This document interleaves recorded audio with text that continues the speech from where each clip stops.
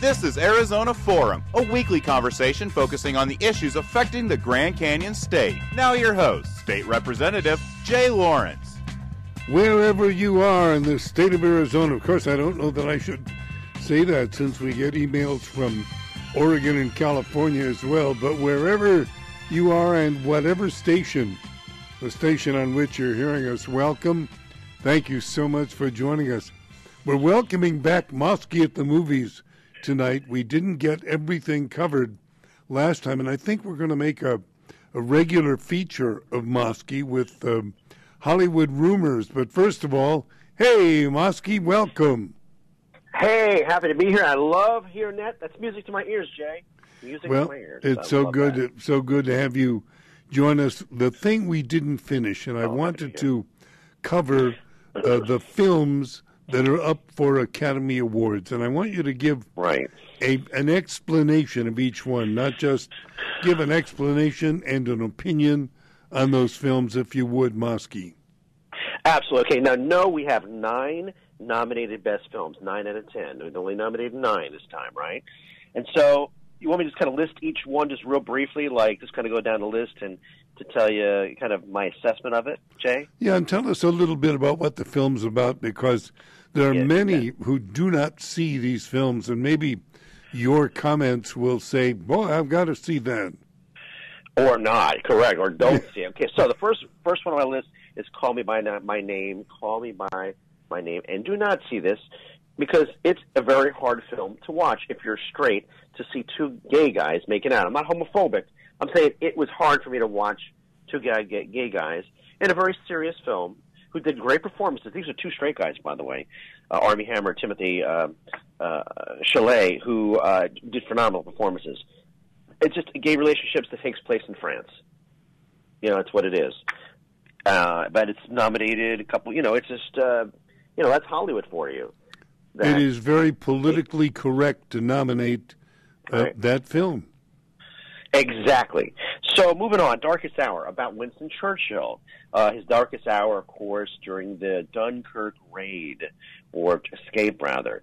And the interesting about this Academy Awards, this 2018, is there's 2 movies really about Dunkirk. The movie Dunkirk and Darkest Hour, about Winston Churchill in that hour or a couple of hours, or days actually, dealing with the Dunkirk situation, trying to evacuate Dunkirk so the troops wouldn't be killed.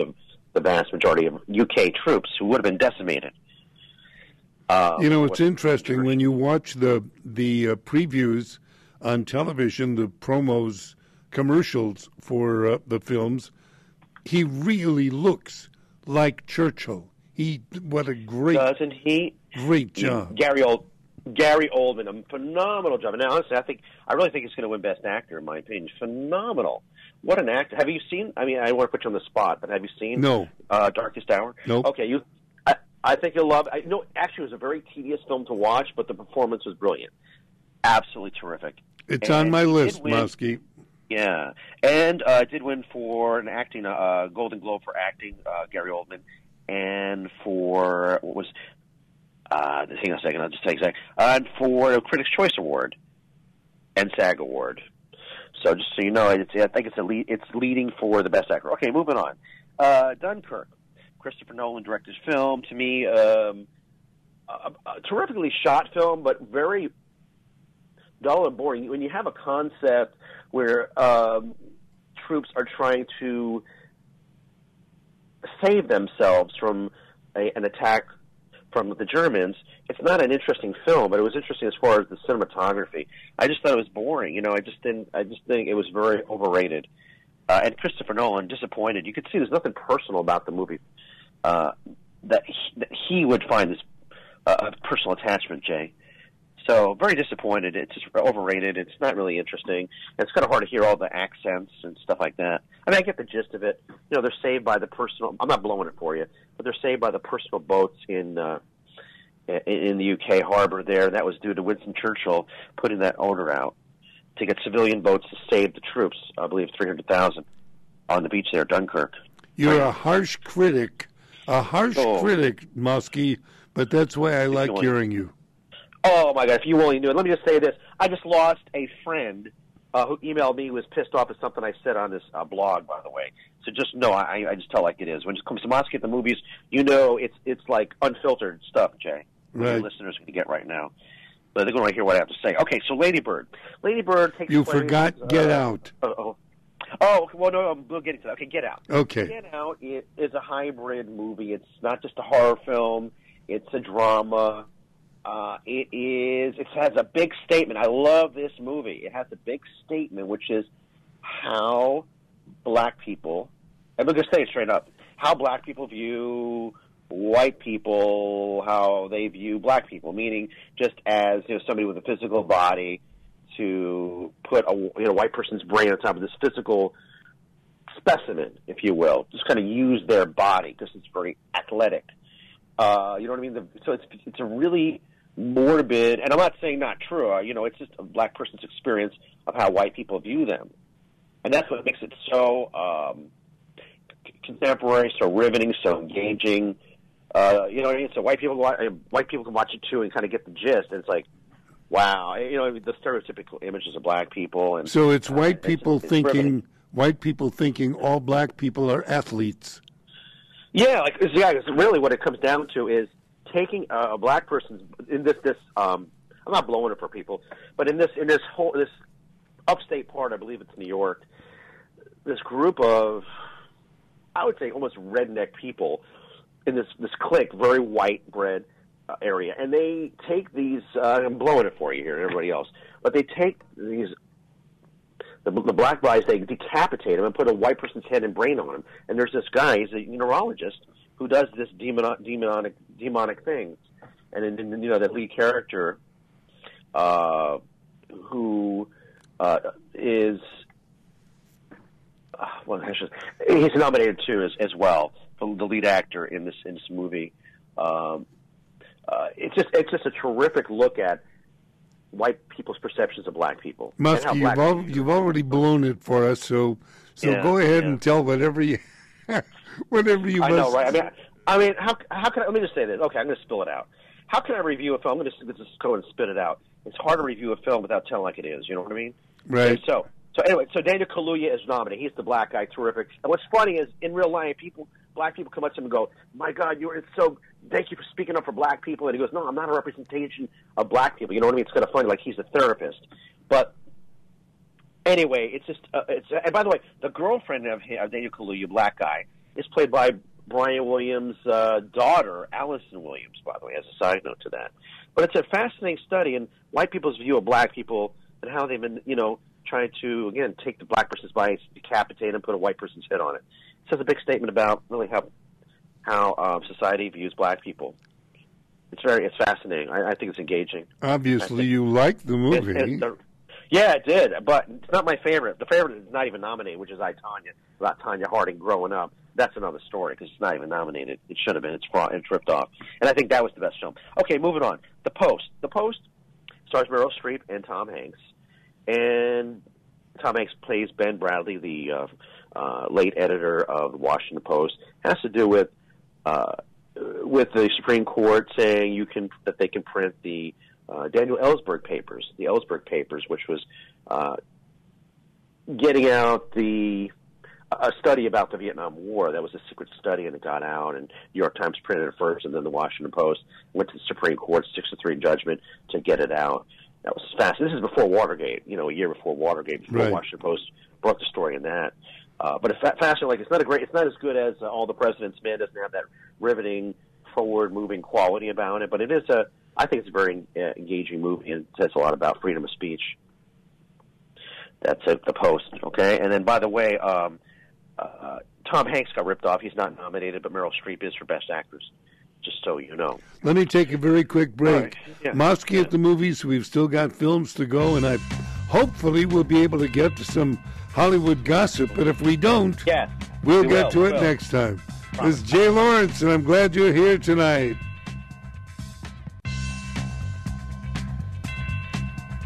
Mosky at the movies. David Moskowitz. David joins us, and well known on the internet for all of his critiques and for his discussions of various Hollywood stars. And we're going to get a chance in the next few weeks, I'm going to make Mosky a regular feature of our show every few weeks. Appreciate that. We've still got Lady Bird, Phantom Thread, Shape of Water, and 3 billboards outside Ebbing, Missouri. Exactly. So let me just run through this quick so we can get to the gossip. Here goes. Shape of Water. It's about a top-secret research facility in the 60s. A lonely janitor forms a unique relationship with an amphibious creature that's being held in captivity. Now, that woman is they call her deaf mute, so she can hear people, she can't speak. But the actress who I think is going to win the Best Actress is Sally Hawkins. Okay. To me, Jay, it's just like taking the creature from the Black Lagoon and a relationship between the deaf woman and this creature. And I'm like, why is this film being so lauded? I don't get it. By the way, this film has the most nominations. Has 13 nominations. It's crazy. You know what I mean? And it's won a lot of other awards, 23 out of 35 other awards, SAG awards, DJ Quite awards. Quite a bit. A shoe-in to win the Best Picture. Okay, moving on. Phantom Thread. That is with Daniel Day-Lewis. Supposedly his last movie. He's retiring. That's it. Done. Set in the 1950s London, Reynolds Woodcock, that's Daniel Day-Lewis, renowned dressmaker's fastidious life is disrupted by a young, strong-willed woman, Alma, who becomes his muse and lover. Okay. I fell asleep several times throughout this movie, okay? Boring. I don't get it. To me, it's like the Andy Warhol of creating dresses. I don't get it, man. You know, I'm like, so boring. So what? So he creates dresses, and what is it? Is there like an analogy between him creating dresses on this woman who, she has a perfect figure, you know? So he falls in love with her. She tries to poison him, but not kill him. And I just blew it a little bit for some people. I don't get it, man. It's just a character study, and it's not his best film. Lincoln was really good. Did you see Lincoln? No. Day-Lewis Lincoln, or My Left Foot? No. Well, yes, I did see My Left Foot. I did. I think he won an Academy Award for that. But the one I saw and loved with him, and I told you this last week, was the Comanche or... Last of the Mohicans. Last of the Mohicans, right. Yeah, excellent. Okay, I don't think we have 23 tribes in Arizona, and I don't think we have the Mohicans. In fact, I'm fairly certain we don't. Okay, that's just an aside.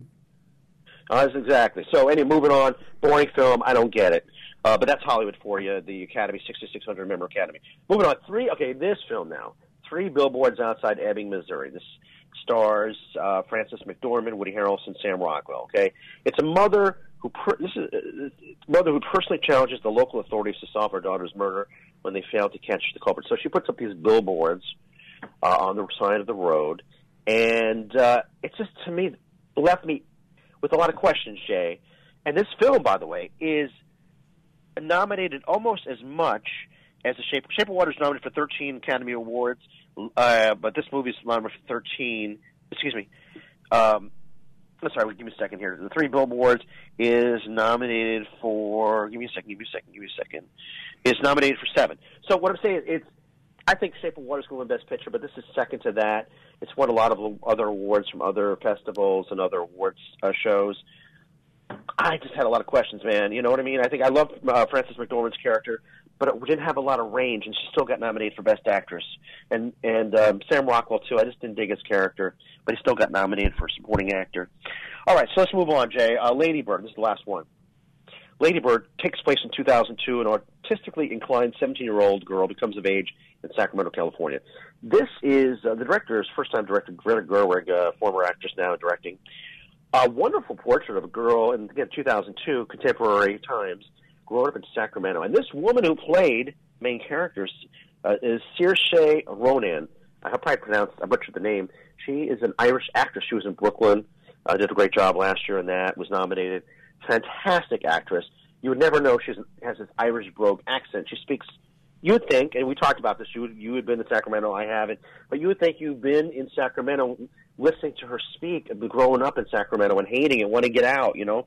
Laurie Metcalf is also her mom, and I had some issues with the storyline, you know, some things in it, but it was a very interesting character study. An independent movie, had a great feel to it, Jay. I think it's terrific. It's not going to win Best Picture. Nominated for 5 awards.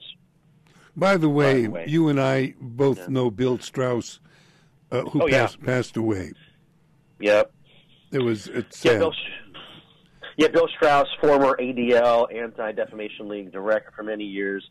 Yeah, we had him on. When we worked together, we had him on a lot on KTAR, and he also had a show on KTAR as well, right in the evening. Yes. Game 12. Right. It was too bad. It was a terrific. A friend of mine and died of cancer this past week, and it's too bad. I knew that you knew him as well, and I guess we all knew of his passing. All right, now then, big loss. Yeah. Mosky at the movies. The winner is. I, Tanya. No, it's not even nominated. No, the winner is going to be Shape of Water. Okay. I want Lady Bird to win, but it won't. Why? It's an independent movie. Shape of Water's won a lot of other contests in the award season before the Oscars on March 4th. So therefore, I think Shape of Water is going to win it, not Three Billboards. How about you? You haven't? I have no idea. Anyway, so I never even guess at these. In fact, I stopped watching all of the award shows when they all became political viewpoints, and I said, I don't need that, so I don't watch any of the award shows anymore, except I watch the Country Music Awards. I know they'll be okay. Yeah, right. At least they're going to be a little more conservative bent than this show. And by the way, I hope Meryl Streep does not win until she gives a speech. And I hope Oprah, no offense to Oprah Winfrey, I hope she doesn't get like some kind of award and gives another speech about Me Too. There's a backlash now. It's like we're tired of it. Look, it's horrible when women get sexually harassed, but it's just like it's gone way too far. I'm not the only one who says that. You know what I mean? From guys who just, you know what I mean? So it's just now like a backlash against the Me Too movement, and for her to get on there, we don't want to hear a political speech. All of the things that they say against a president for whom I have ultimate respect really bother me. So I don't want to listen to people, and their ratings have gone down dramatically. Their ratings are down. Yeah. That's true. Last year as well, and the Grammys recently. Remember that, the whole thing? Yes. Those big time down, big time. One of the lowest ever, I think, in 20 years. Okay, Mosky, some of the Hollywood rumors. All right, you're okay. Now, new Scottsdale resident Harvey Weinstein. You probably ran into him at the Sanctuary Resort there in TV. No, I haven't run into him. No. Oh yeah. If you do, slap him in the. If I do, I'll run over him. Run over him. Somebody slapped him in the face, by the way, at the Elements restaurant. Oh, is that right? Resort. Yeah, do you remember that? TMZ showed the video. It's pretty funny, hilarious. All right, so Harvey Weinstein and the Weinstein Company being sued by the New York Attorney General. This is a story today, Jay, for alleged civil rights violations in the workplace. Just filed against so Harvey and his brother Bob Weinstein, Attorney Company, allegedly violated state civil rights laws and human rights laws during the disgraced movie producer's time there. Accusing Harvey Weinstein for persistently sexually harassing women. So that's happening now. We'll see how that goes. That's going to hold up the sale of the Weinstein Company. They have quite the what we call a catalog of films. The Quentin Tarantino movies, The King's Speech, all kinds of films that Harvey Weinstein has produced. All right, moving on. You want to say anything about that, by the way? No, I just know that Harvey Weinstein is evil, and look how many of the other Hollywood moguls fall into that evil category. There's a couple of them, There's a couple of them. Yeah, I tell you, it never ends. Unbelievable. He's the worst of them. I think 91 women came out.